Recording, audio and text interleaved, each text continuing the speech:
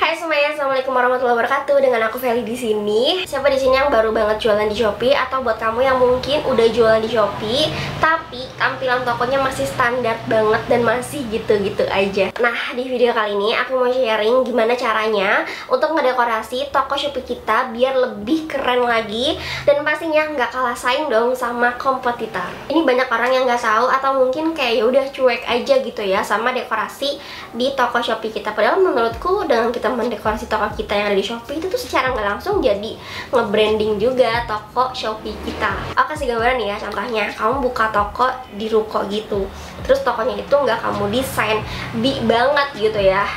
Nah, orang yang lewat pasti ya, oh ya udah dia jualan itu, ya udah kayak lewat-lewat aja. Tapi ada sebagian orang yang makin penasaran ketika ngelewatin sebuah ruko yang bannernya tuh bikin penasaran gitu. Entah itu bannernya dari promonya, atau kayak desain dari si tokonya itu yang unik atau gemes atau lucu lah ibaratnya zaman sekarang. Itu kan ngebuat orang jadi pengen masuk, pengen lihat produk yang kita jual. Nah, kayak gitu loh guys. Kalau kalian lihat di mall-mall nih ya, kayak counter-counter, pasti dia itu ngedesain itu seminimalis mungkin, sebagus mungkin biar customer itu mau masuk ke toko kita. Nah, jadi ibaratnya tuh gitu loh. Jadi dekorasi toko di situs Shopee itu adalah fitur di seller center yang emang memungkinkan kamu untuk membuat visual halaman toko di situs Shopee lebih menarik lagi dan mempromosikan toko dan produk kamu. Nah, ini aku lagi lihat dekorasi dari toko shop lain ya kan, karena emang ternyata ini tuh bisa meningkatkan interaksi pembeli. Jadi secara nggak langsung tuh kayak menarik mereka untuk melihat lebih banyak lagi produk dan toko kita gitu ya, yang nantinya itu bisa meningkatkan kayak konversi dan penjualan. Dengan mendekorasi toko kita di Shopee ini secara nggak langsung tuh kayak memperkuat branding juga, dimana itu bisa membuat pembeli lebih mengenali toko dan produk yang kita jual. Jadi yuk langsung aja, ini aku mau kasih lihat tutorialnya gimana sih sebenarnya caranya untuk mendekorasi toko Shopee kita biar lebih keren lagi. Oke, ini dia tutorialnya. Oke, jadi untuk pertama kamu bisa buka toko Shopee kamu, lalu kamu bisa langsung aja scroll ke bawah. Di sini kamu klik yang profil dan pengaturan toko. Di sini kita klik buka di seller center, lalu kita buka di browser.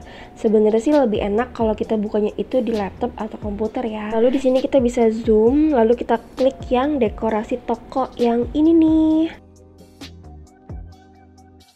Jadi karena aku udah sering banget dekorasi, maka di sini aku klik yang ubah dekorasi.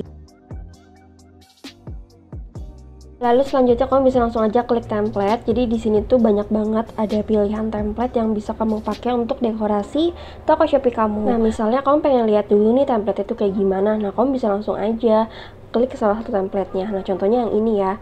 Di sini tuh ada satu banner yang di awal, terus ada 4 produk yang bisa kamu highlight di atas. Terus kalau template yang ini tuh dia mungkin lebih ke banyak menonjolkan produk yang nantinya kamu jual, karena di sini bannernya cuma satu. Nah, di sini aku tutup dulu untuk template yang ini.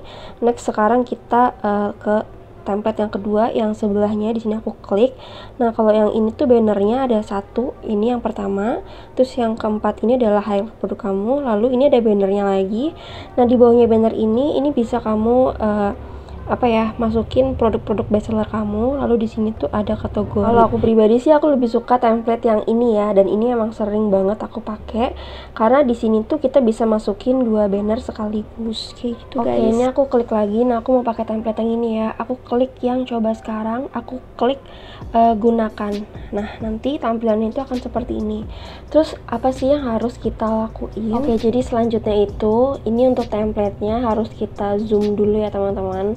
Terus kita geser ke kanan. Jadi banner ini itu sebenarnya kamu bisa pilih size-nya. Di sini tuh ada size yang 2:1 atau 16:9 atau 1:1. Nah, di sini aku pakai yang 1:1. Jadi ukuran 1:1 itu adalah size yang buat di Instagram ya. Nah, di sini aku klik yang ini nih teman-teman. Nah, aku klik yang ini, terus aku pilih foto yang udah aku siapin, yaitu 1:1 kayak gitu.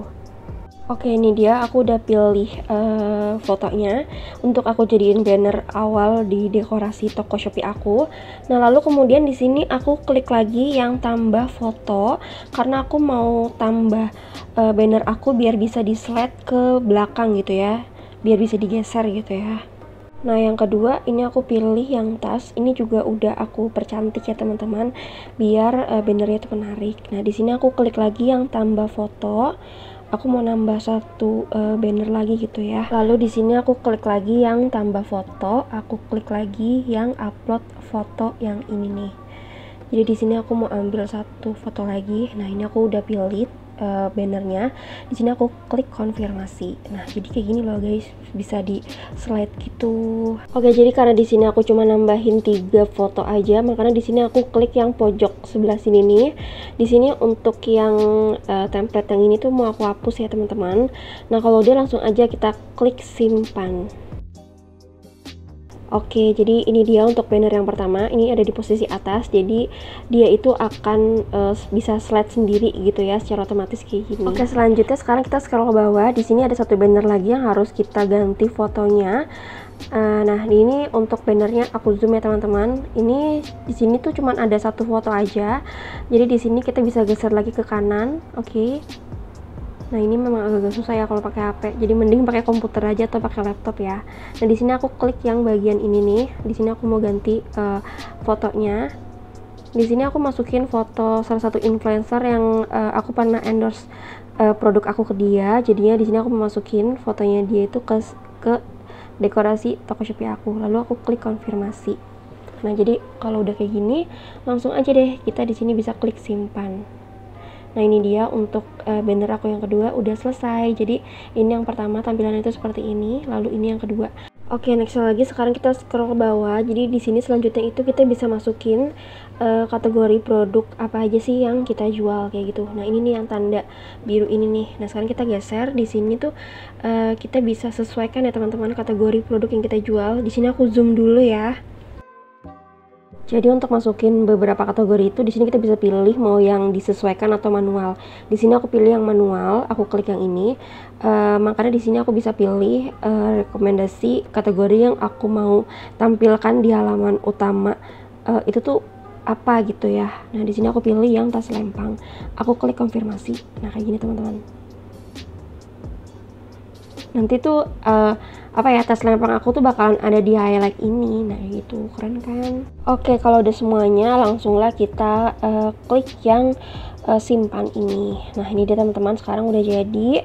Sekarang kita tinggal langsung aja nih tampilkan dekorasi toko Shopee kita biar bisa dilihat sama semua orang. Di sini kita bisa scroll ke atas, lalu kita klik yang tampilkan ini teman-teman. Oke, yang ini.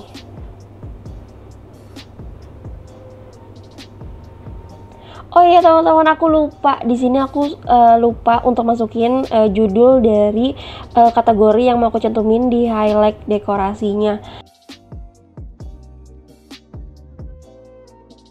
Di sini aku masukin judulnya. Ya ampun, aku hampir lupa. Nah, di sini untuk judulnya itu aku mau masukin nama onlineshop aku aja, Lovellyaira. Nah, kayak gini. Kalau udah, kita klik simpan. Nah, kalau udah kayak gini, oke. Nah, ini dia udah ada kategori Lovellyaira gitu ya. Kalau udah, kita bisa langsung lihat-lihat lagi. Kita scroll ke atas lagi, lalu kita bisa klik simpan. Kita klik konfirmasi. Jadi nanti desainnya itu akan berubah 15 menit kemudian ya teman-teman. Nah, nanti tampilan tuh kayak gini nih. Jadi dia tuh secara otomatis bisa kegeser sendiri. Tapi kalau kita geser manual juga bisa banget ya.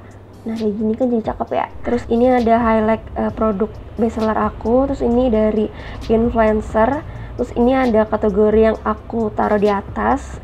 Terus ini adalah kategori yang tadi udah aku edit. Dan inilah baru produk-produk yang aku jual. Tuh, tampilannya jadi bagus kan. Jadi menurut aku kalau kalian belum pernah ngedekorasi, kalian bisa coba ngedekorasi dari sekarang biar tampilan toko Shopee kalian itu lebih keren lagi.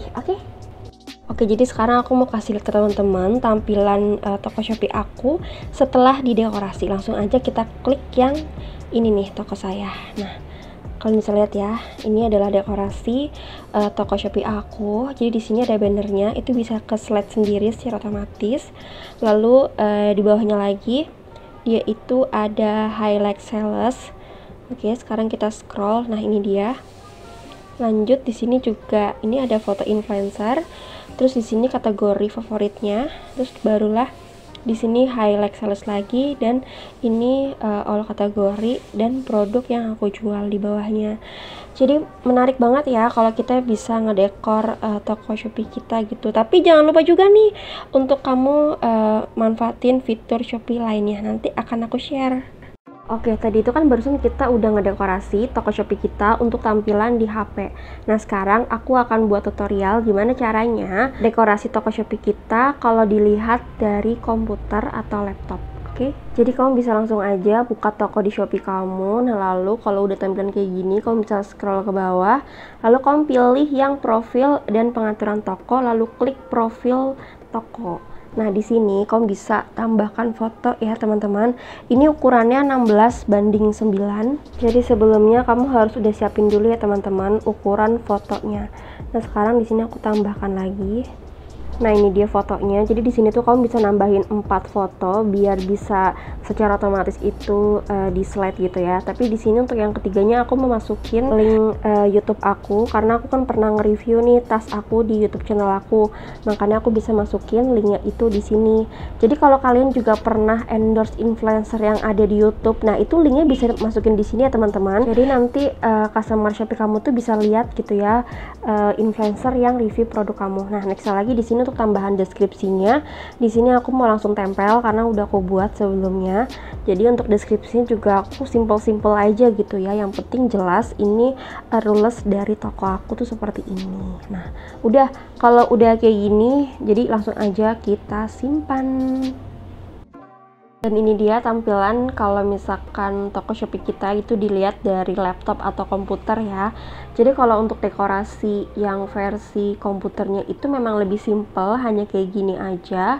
Nah, kecuali kalau kalian itu Shopee Mall, itu dekorasinya bisa lebih bagus lagi, karena emang dekorasi Shopee Mall itu dia lebih eksklusif ya, teman-teman, dibanding kita-kita yang bukan Shopee Mall. Nah, seperti itu.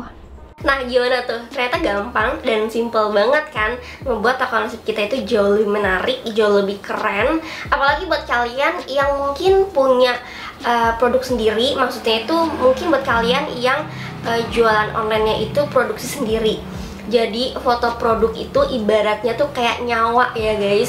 Jadi kalau dari foto produknya aja udah nggak jelas, gimana mau ada customer yang beli coba. Jadi sedikit tips dari aku, jadi kalau kalian jualan online shop dengan produksi sendiri, nah kalau menurut aku pribadi, kalian itu bisa memaksimalin pertama itu di foto katalog ya guys. Jadi foto katalog itu benar-benar penting banget, karena kan ini jualannya itu online ya, dimana orang itu pertama kali yang dilihat itu adalah foto katalognya. Jadi kalau foto katalog kalian aja udah nggak jelas, itu ya orang mau beli juga jadi kayak agak-agak gimana gitu ya. Nah, ini aku yakin banget pasti bakal ada yang komen di video aku yang ini. Jadi itu foto katalog yang aku pakai untuk ngedekorasi toko Shopee aku itu dapat dari mana gitu ya. Nah, jadi teman-teman, karena aku itu menjual produk yang memang ready stock gitu ya, barang-barangnya itu ada di rumah aku, makanya aku itu kemarin baru aja kerjasama sama salah satu influencer yang memang dia itu spesialis untuk foto produk atau foto katalog gitu, dengan biaya 1.200.000.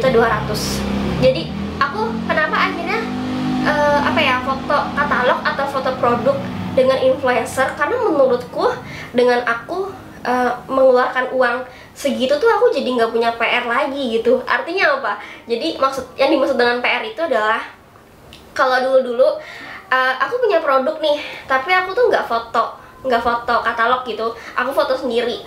Aku ngerasa kayak kurang puas aja gitu ya, kayak kurang bagus. Jadi menurutku dengan aku foto produk online shop aku dengan orang yang memang di bidangnya gitu ya, atau model lah ibaratnya, aku ngerasa kayak jauh lebih puas dan hasilnya juga bagus banget sesuai dengan tema toko online shop aku. Nah, kayak gitu teman-teman. Jadi menurut aku kalau kalian punya produk sendiri, lebih baik kalian itu bisa kayak foto katalog sama yang memang udah profesional di bidangnya gitu, dibanding kita foto sendiri itu kayak hasilnya tuh kurang maksimal gitu. Tapi ini pilihan ya, jadi kalau misalnya kamu ngerasa kayak kamu punya produk terus kamu pengen foto sendiri, ya nggak apa-apa juga, yang penting hasilnya itu harus bagus, oke?